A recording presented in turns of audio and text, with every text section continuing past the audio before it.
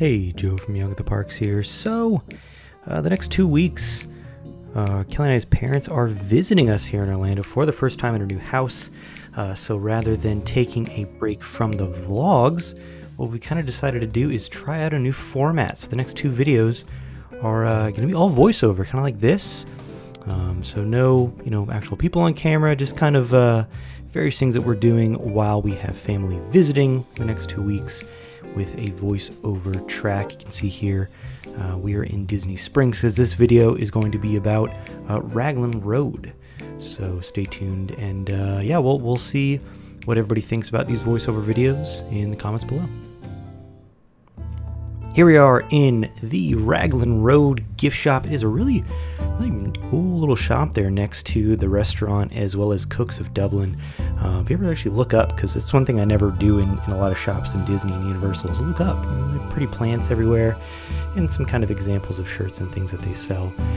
They also have these really cool pin kind of crests for family last names, for surnames. So you can kind of swivel this around and see if you can find.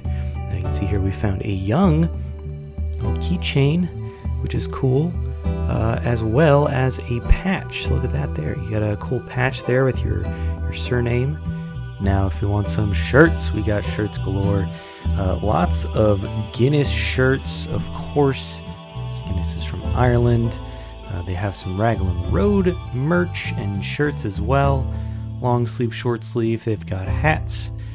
They have really a lot of pretty good designs for Raglan Road. Guinness glasses, of course.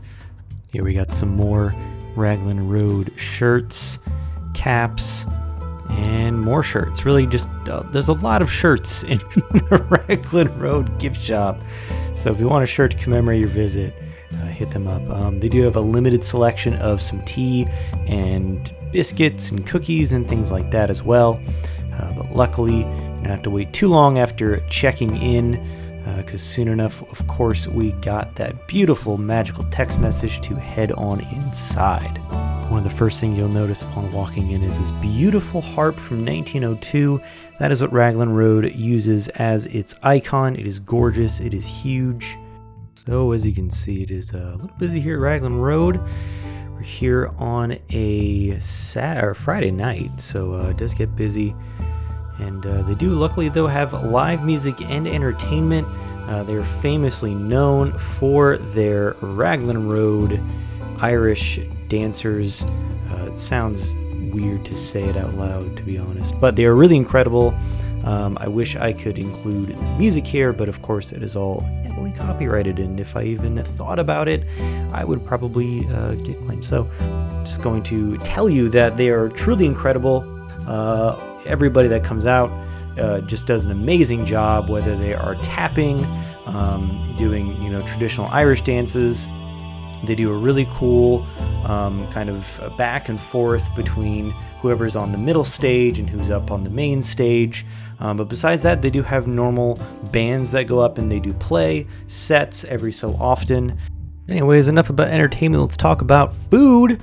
To drink, I of course got a snake bite. That is a mix between Harp, Lager, and Magner cider. It is delicious. Definitely get it. To eat, I got the shepherd's pie, which theirs is a mix of beef and lamb, which is nice because usually a lot of times they're beef, which is a cottage pie. I'll get into that. Dad got a beef sandwich called the Worth the Wait beef sandwich with a braised beef and some onions and things like that on it. Looked good. Mama got some fish and chips, which I believe is fried in Harp, I think. Some kind of beer.